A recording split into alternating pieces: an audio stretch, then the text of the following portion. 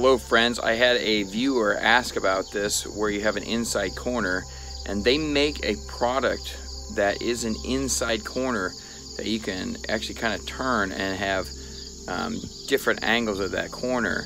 I didn't go with that because I have very minimal inside corner piece. So what I did is I used 2 trim pieces.